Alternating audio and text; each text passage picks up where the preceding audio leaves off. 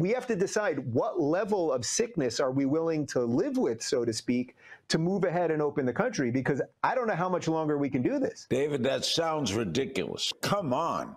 You've got a worldwide we have to figure out what that level is. Caused this. Well, yeah. But at whose risk? Yours or mine? It's okay if you die, right? There's a needle that we really must thread successfully. Contempt for Trump and his enablers in government is a patriotic necessity. Contempt for 70 million Trump voters is a serious error. So I want to spell this out a little more because very few people are threading this needle successfully, or even attempting to thread it. And some people have confused what I was saying there with people like AOC seeming to call for vengeance against Trump supporters. She went so far as to encourage people to keep lists of everyone who had supported Trump in any capacity. I think it's quite clear that nothing good is waiting for us down that path. Over 70 million people voted for Trump. There are many reasons for people to have done this, or to have found that they just couldn't vote for Biden.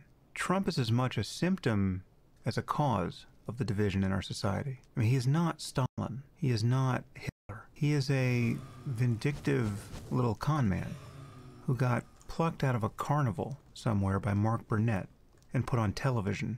Trump is the quintessential American fake, and it's been astounding to watch such a bizarre and insubstantial person accomplish one crazy stage dive after the next, because there were millions of upraised hands waiting to catch him and to bear his weight. So there are real social problems at the bottom of all this that we have to address. And we won't address any of them by writing off everyone who voted for Trump as racist or otherwise irredeemable. But there are many people in my circle, friends and colleagues and podcast guests, who are making the opposite error. Many of them are almost exclusively focused on the problem of the far left, and this is causing them to significantly discount the harm that Trump has caused and is actively causing to our society.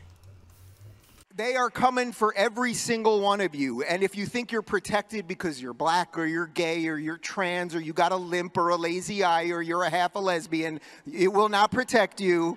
It will half a lesbian. You're a small lesbian. I actually think that most of you here are liberal in the true sense of the word liberal, meaning you're classical liberals, which is that you believe in individual rights. Individual rights. And you know who thought like that? Thanos. You guys remember Thanos? Some of these people are Trump supporters, but many aren't. And they've been taking the Trump team's allegations that the election was stolen through massive voter fraud way too seriously. And they're extending a principle of charity to Trump and to the rest of his team that is frankly delusional. People are saying, well, Sidney Powell is obviously insane. She's a conspiracy theorist and blah, blah, blah. Now, I still just don't buy that. I don't buy that this woman is just lighting herself on fire and has gone completely crazy. I suspect that she has some of the evidence that she's talking about. What seems to me to be a more honest explanation, or at least a more clear thinking explanation of what's going on here, is that there may be reasons that Trump can't have Sidney Powell on the legal side of this, because she's pursuing other things that seem more related to the voting systems and Dominion and everything else. This is one of these things where everyone pretends they're an expert in all of this. I'm not an expert in all of this, but I think I'm a pretty decent explainer of just sort of human nature. Again, there is a needle to thread here, and many people don't appear to even see it. Insofar as I've noticed what others in the so-called intellectual dark web have been saying, it's generally not something I want to be associated with. Does he end up signing bills that increase the debt and the rest of it? Yeah, because the whole system is out of whack. There's no money left, and yet we keep, okay, more stimulus. We have literally no money. How much debt are we in right now? Trillions and trillions of dollars, and it's going up. I think we just signed another $2.2 trillion stimulus. It's like the number. How do we get out? Well, I hate to tell you. Are we ever going to get out of this? Or is it just you go bankrupt and you say start again? Can I whisper how we get out? I mean, it's called war. The sad truth is it seems to me that we're in an almost unavoidable conflict with China now. They have so much of our debt that we know we can never pay it back. There's nothing, like short of like some sci-fi, we find a planet somewhere that has unobtainium like in Avatar, and we mine it and sell it to the Chinese here, although we would get in a war over who's gonna get there first.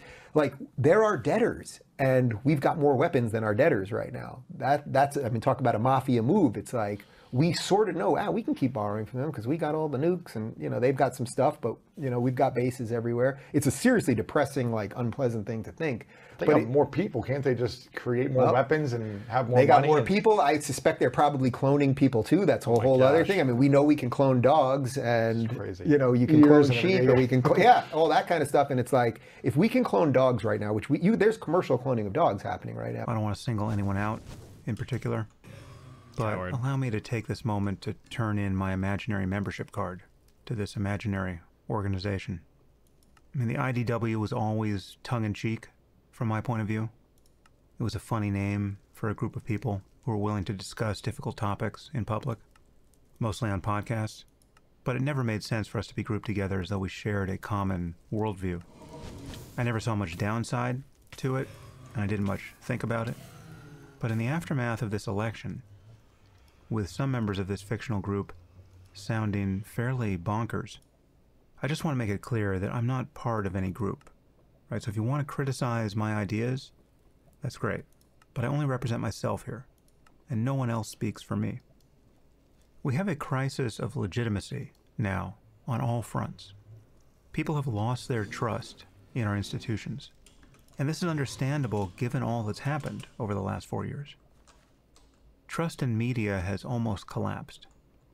But that doesn't mean there still isn't a difference between the New York Times and Breitbart, or between journalists who are doing their best to report facts, even while they harbor their own political biases, and political operatives or conspiracy theorists who are obviously spreading lies.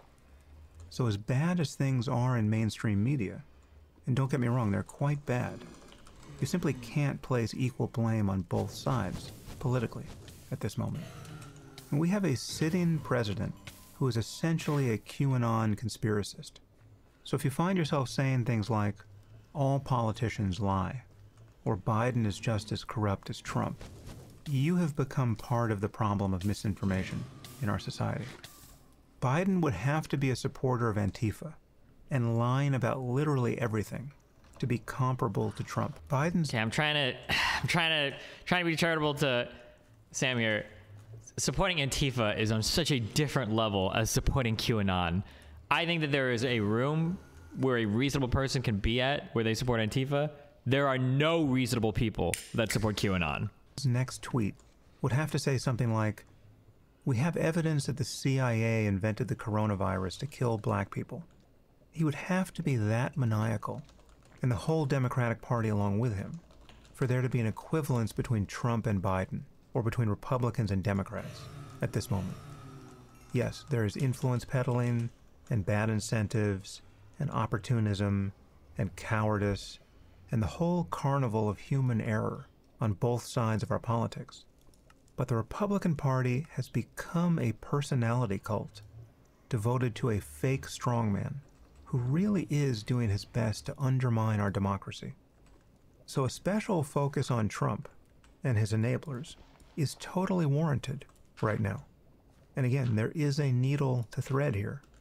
There is a difference between Trump and his inner circle and his most abject supporters in Congress. There's a difference between these people who are attempting to hold on to power illegitimately by vomiting lies on everything in sight, and the millions of people who voted for Trump, who are to one or another degree taken in by these lies. Now, at the time I'm recording this, it seems safe to claim the following. There appears to be no credible evidence of significant voter fraud in the 2020 election.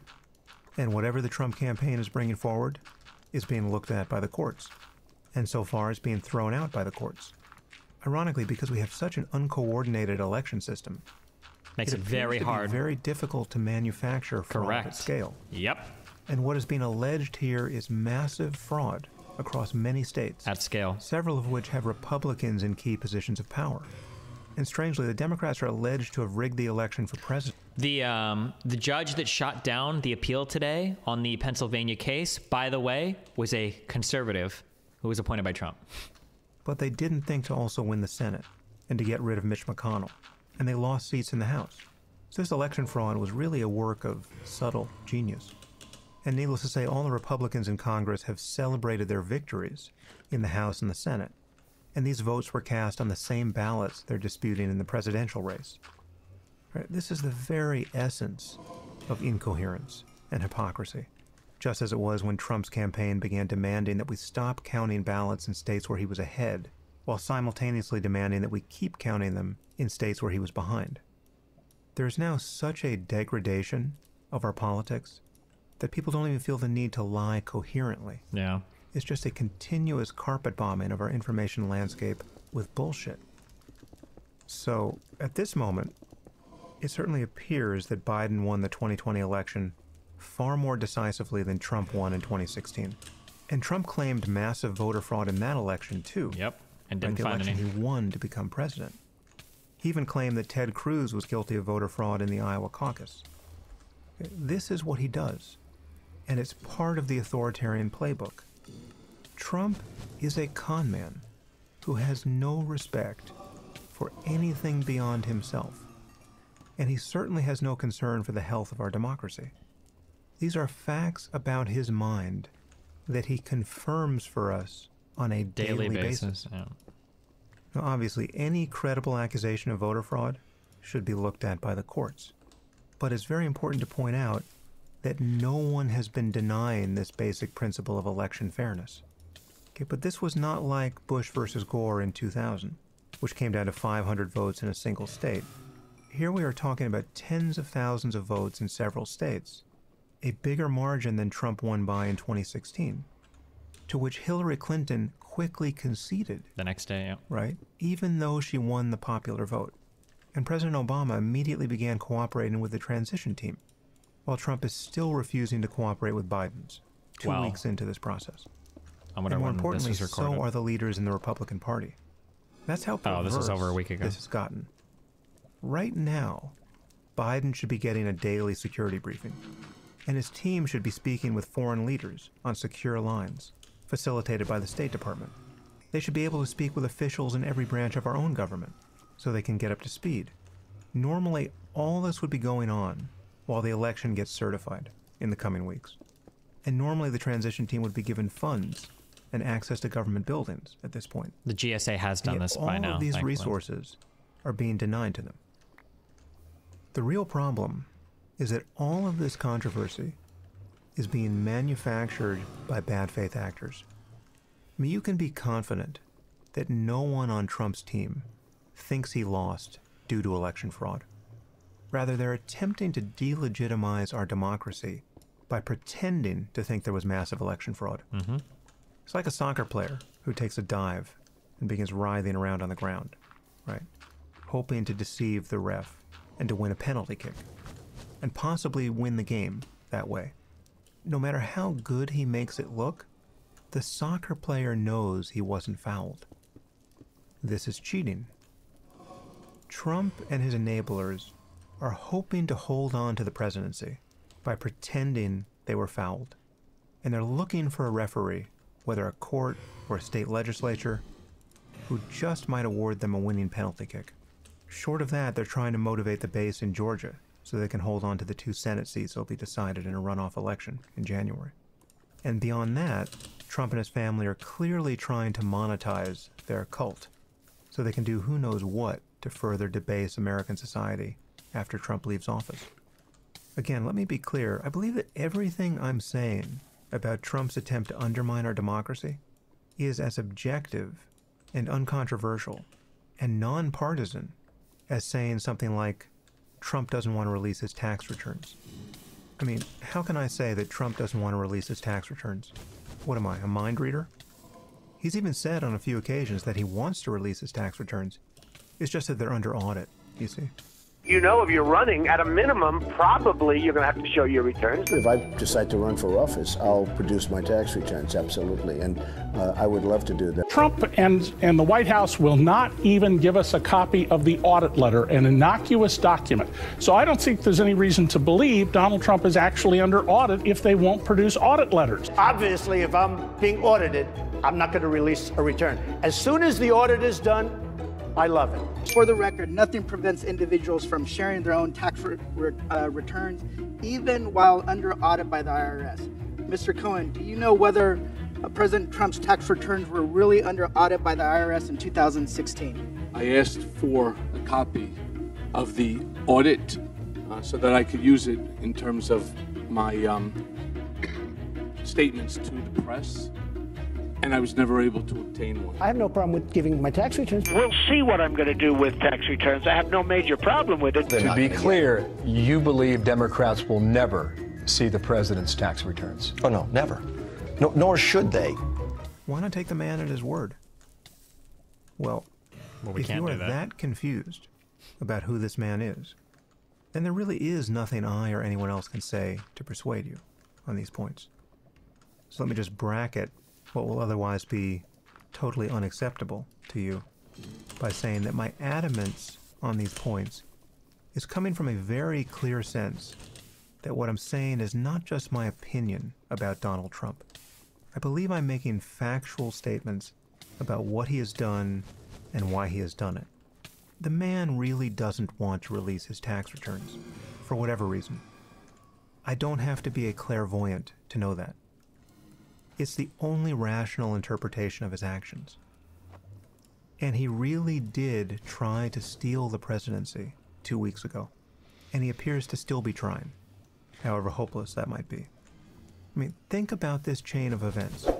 We have a president who, for months, railed about how unreliable our election system was, and about how mail-in ballots, in particular, were guaranteed to produce massive fraud. And he made these claims entirely without evidence, while being someone who votes by mail himself in Florida. And he said over and over again that we need a result on election night, knowing that the vote count always continues over subsequent days, and that in this election, the later votes would disproportionately be weighted toward Biden. Literally, for months, Trump stigmatized mail-in ballots in a calculated effort to get his supporters to vote in person, knowing that in-person returns are generally counted first on election night. In fact, Republican lawmakers seem to have collaborated in to make that scheme happen by not allowing mail-in ballots to be counted early in several key states. True. And in fact, the Republicans tried to starve the post office of funding over the summer. And Trump admitted that this was to keep them from being able to handle a surge in mail-in ballots. He went on the record yesterday admitting that he opposes additional funding for the post office because it would help mail-in voting. They want $3.5 billion for the mail-in votes, okay, universal mail-in ballots. $3.5 trillion. They want $25 billion for the post office. Now, they need that money in order to have the post office work so it can take all of these millions and millions of ballots. Now, in the meantime, they aren't getting there. By the way, those are just two items. But if they don't get those two items, that means you can't have universal mail-in voting because they're not equipped to have it. If the post office, if they're not going to approve a bill, and the post office therefore won't have the money, and if they're not going to approve a big bill, a bigger bill, and they're not going to have the $3.5 billion for the universal mail-in votes, how can you have those votes? And all of this occurred during the COVID pandemic, during which for nearly 9 months, Trump downplayed the risk of the disease, even as 250,000 people died from it. So he knew that concern about the coronavirus was also heavily biased along political lines, because he had worked hard to bias it himself. And this caused in-person voting to be even more heavily weighted toward his supporters. I mean, it sounds totally fantastical, but all of this happened in plain sight. Trump tried to engineer an episode of reality television that could have ushered in the end of our democracy. He was obviously hoping to step before the cameras in the wee hours of Wednesday morning with a significant lead in the polls and to then demand that the vote counting stop. He was stage managing an attempted theft of the election, all the while encouraging his supporters to believe that the election was being stolen from him as the counting of ballots continued. And he did this all in a context in which he, as the sitting president of the United States, refused to commit to a peaceful transfer of power in the event that he lost. So it's really hard to exaggerate how far from normal we had drifted when Trump stepped in front of the microphone on election night. We had a president of the United States declaring that he had won re-election by a large margin when there were millions of votes still being counted, and every reason to believe that most of those votes would be for his opponent. And the most prominent members of the Republican Party supported him in this. That is what has become of our politics. So, in my view, this was a terrifying lurch toward authoritarianism, even if in many ways Trump is a fake authoritarian. And it could have worked. We could have lost our democracy 2 weeks ago. But the problem is, Trump is an nearly idiot. half of our society doesn't know that. In fact, nearly half of our society is being told right now that we have lost our democracy because the election of Joe Biden was a fraud. This is a dangerous loss of social cohesion, and it has been engineered by Trump and the Republican Party. I mean, imagine you're on a plane at 30,000 feet, and the pilot comes over the PA system and says, "I'm sorry, ladies and gentlemen, but we've heard credible reports that there's a bomb somewhere on the aircraft. Some people are saying it's in the luggage. Some people are saying it might have been smuggled on board by food service, and it might have been placed in an overhead compartment by one of your fellow passengers. But just sit tight, we're going to get to the bottom of this." Imagine the panic that would cause. And now imagine what you would think of the pilot if you knew that he was lying. Imagine the mind of a pilot who has assumed so much control over the lives of his passengers, who would tell a lie like that. What sort of person would do that? That's the president right now. The situation is almost certainly worse, in fact. I mean, the Trump campaign is aggressively fundraising on the back of their fake allegations of election fraud. The fundraising is ostensibly for all their legal actions, but most of the money will be used for other purposes, to pay down their campaign debt and to form a Trump political action committee. Trump's even threatening to run for president again in 2024. So the president is like a pilot who's just announced that there's a bomb on the airplane. But if you just get out your credit card and donate generously to the Trump Bomb Squad Fund, he might be able to land the plane safely. But it's a fake crisis, and he's just stealing money from millions of frightened and angry people and creating more division in our society in the process, and actually increasing the likelihood that the plane we're all on at this moment will crash. And this is why it is appropriate to be outraged over this behavior. Trump and the people closest to him know exactly what they're attempting to do to our democracy. They understand that amplifying conspiracy theories increases the risk of serious violence and social disorder. And they absolutely know that they're putting our country at needless risk by not giving the Biden team the resources they need for a smooth transition. And this is not at all analogous to what's happening on the left. I mean, yes, it also sows division in our society to call half the country racist. But the people who are doing that really are confused, right? They think half the country is racist. And I'm sure the confusion extends all the way up to the top, right? Someone like AOC thinks half the country is racist. But Trump and his team know that they lost the election. They know why. That's actually a really good point, that there are a lot of the people on the left that are fucking crazy, but they're genuine in their craziness. Whereas like the Trump team, and I think I've said this several times, people ask me, like, they don't think. They know the voter fraud shit is fake. There's no fucking way they think any of that's real. Not at maybe a few ballots, but not at the level that they would need to ever turn that election. They know that's not real. So they're definitely acting in a different manner for sure. Why they're doing what they're doing. They know they are trying to eke out some personal advantage at massive social cost. That's what's so reprehensible. Obviously, I don't know what's going to happen next.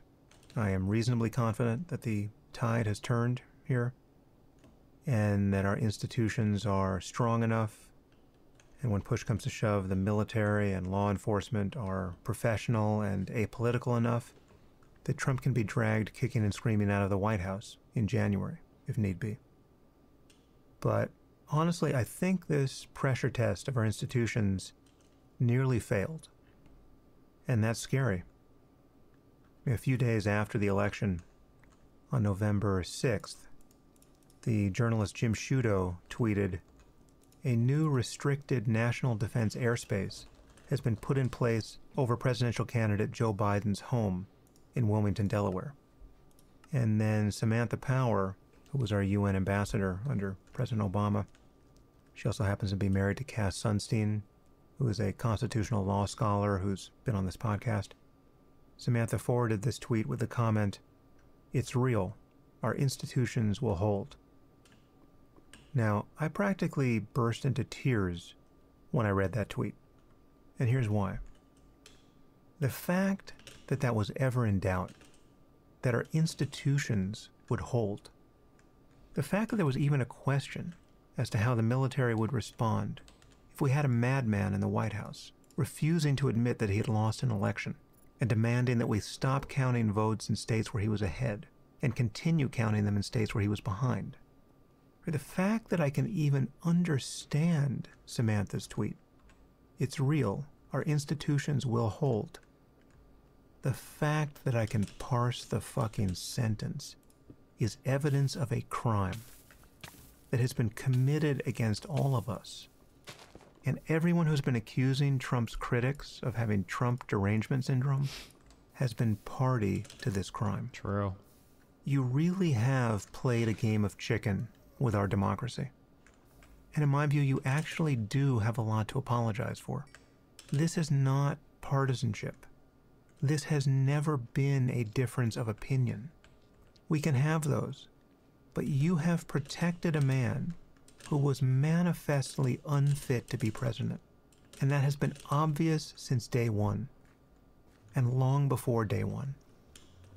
Yes, as I said, there is corruption and confusion and bad incentives and ordinary human frailty on both sides of our politics. And yes, we have a crisis of legitimacy in our society that is bigger than Trump. But Trump is the most malicious exploiter of it, and you cannot let your gaze wander from the core truth of this moment. We have a sitting U.S. president who is trying to hold on to power by shattering every democratic norm we have. And failing that, he is trying to sabotage the presidency of his successor for his own personal gain. And he has refused to commit to a peaceful transfer of power. This is probably the lowest point in our democracy since the Civil War. Now, of course, there is a silver lining to this. If the worst doesn't happen, if Trump's attempt to delegitimize the election fails, and it now seems virtually certain that it will, and if we don't see some crazy degree of violence or political assassinations sparked by his conspiracy theories, we have discovered that much of what keeps our democracy intact our norms is not a matter of our laws, but of our political norms. Yep. So many safeguards against corruption and abuses of power and a creep toward authoritarianism depend on the decency of the people in power. And what Trump has taught us, beyond any possibility of doubt, is that we can't rely on human decency. We need a system we should have learned that in the Senate. that can handle a psychopath in the White House. However, it seems clear that most Trump voters really don't understand what's happening. I know that sounds patronizing, but it's not meant to be. I mean, there are reports of people, I feel for people that build up like big swaths of like a fan base or whatever that end up being Republican. Well, I kind of feel, I kind of don't, because I mean, you should have seen it coming. But man, dude, like, I disagree with Harris on a lot of shit because I think he says a lot of dumb shit, but I don't think he's like a crazy Trumple. But dude, the Trump people, these guys live in a whole other fucking universe. These guys are insane. Like, maybe should be like quarantined from society levels of insanity. Like, these people are crazy people. They live in a whole other reality. Oh, there's ballots. They're moving ballots, and we watched all of it. That's where the media parks. These are all the media trucks. This group of people, they're shouting at the reporters and the photographers saying that those are ballots in there. They don't have the watermarks on their ballots. They're just screwing themselves. Fraud right now. We are watching voter fraud. Look, they got suitcases right here. There they are, folks. There's the ballots. We're going to go to the other side, and we're going to show you what's inside of the back of those fans. Your GoPros, your indoor lights. Yeah, and my LU600 and my tripod. Your tripod, yeah. So it's camera equipment. Camera equipment. It was like, oh, there's ballots.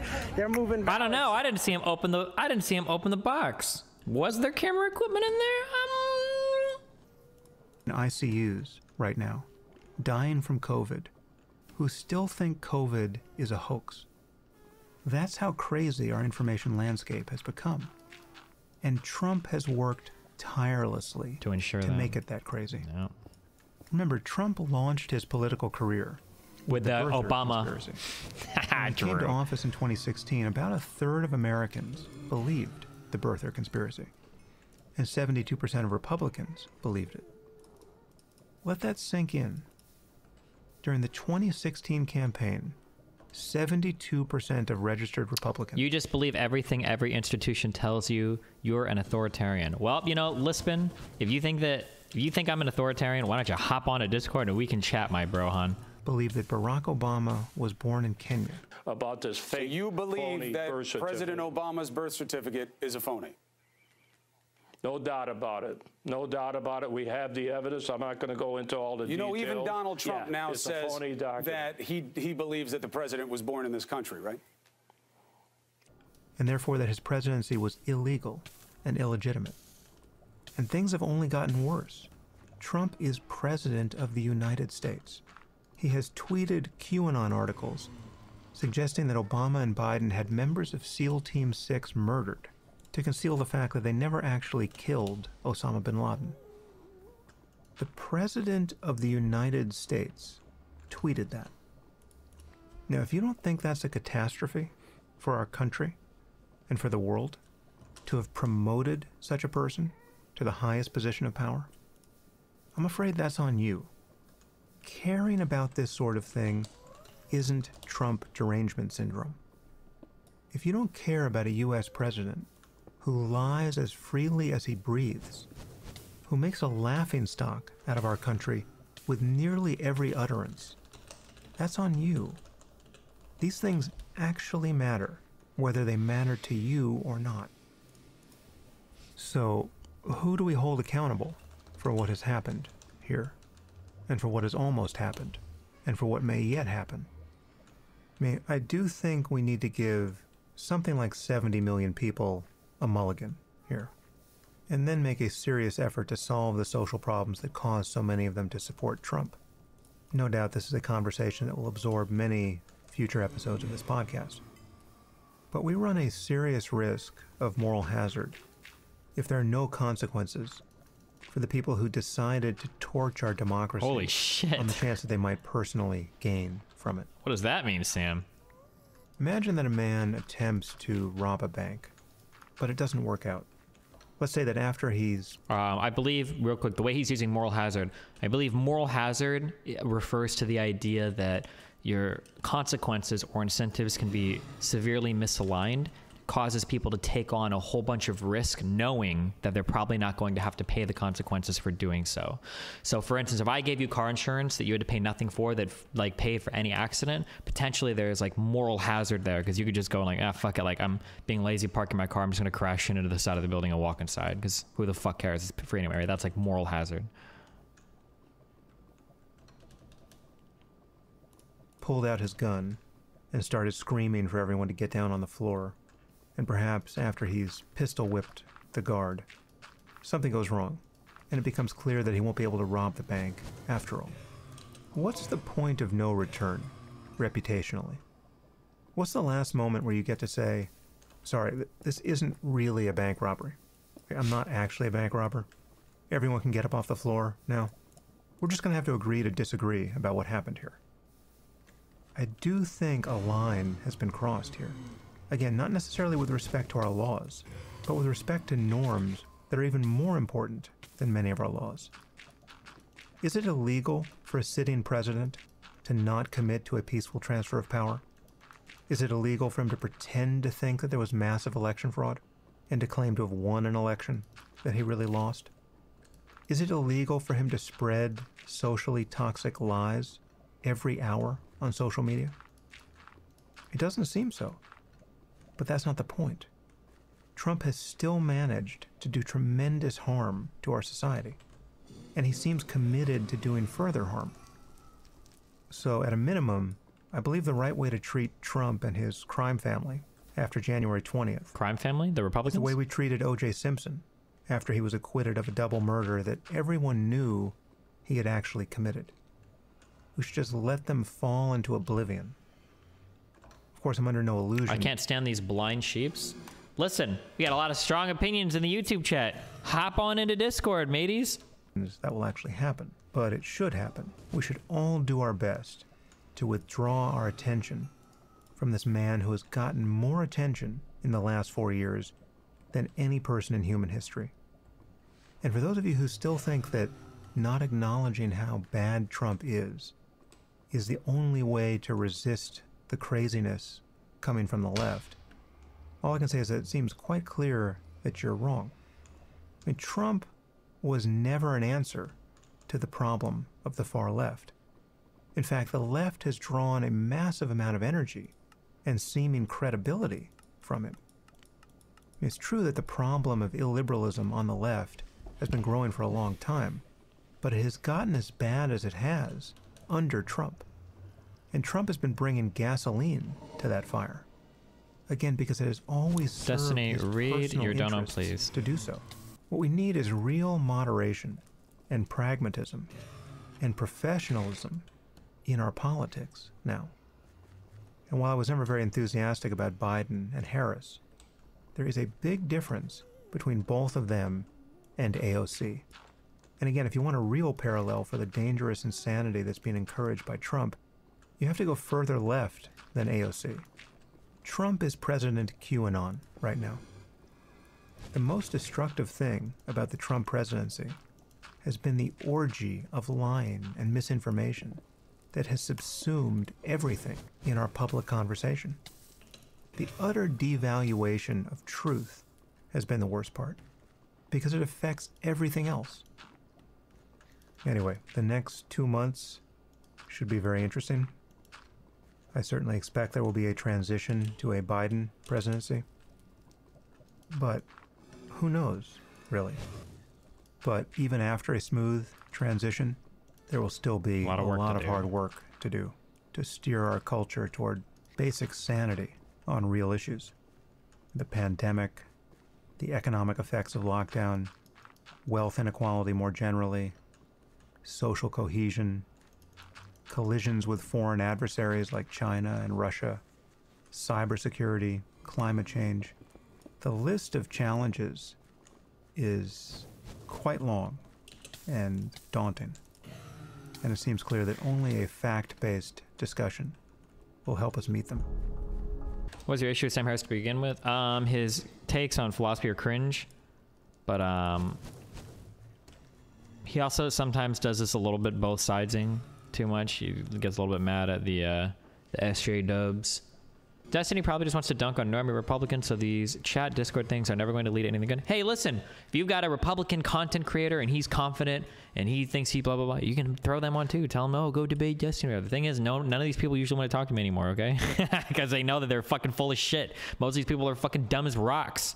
But if you want to bring any of them on, tell them to join. Go bully your favorite content. Say, hey, dude, Destiny, this guy consumes so much fucking soy. He's got like a negative linked dick. Like, go fucking debate him, dude. He's such a soy boy loser. Bring him on. You'll make him look like an idiot. He's got so many subs. They'll all go to you, dude. Bully your favorite fucking whatevers. Now you want to get mad that Trump is playing the same game. No one really cares except for Destiny. Okay. Hey, Destiny, be humble. This is divisive. Normal people don't know everything about politics like you, and I don't have time to fashion arguments with a seasoned vet like you. Oh, I mean, like, well, listen, most of these... No, hey, fuck off. Listen, I'm generally nice in most of my conversations. Most of the fucking Trump supporters, though, are fucking insane. You guys aren't out there being nice. You guys are out there being as fucking airheaded and Like, fuck all that shit, or bullheaded as possible. You guys are smug and stupid, okay? I'll be a little bit smug back. At least I'm not dumb. Where are all the YouTube guys? You guys are all talking shit. Where are you at? Also, you don't need to be steeped in politics to know that QAnon shit is crazy as fuck. If you know anything about QAnon and if you believe in QAnon, then you follow politics close enough that you should know enough not to believe in QAnon, all right? There is no such thing as an unfortunate QAnon supporter. Remember to hit that like and subscribe, and don't forget the notification bell so that my videos show up right in your feed. Will I go on Rogan's podcast? I asked him, and our PR people asked him about a bajillion times to go on for my book. We did not get a response as far as I know, so I don't know what happened there.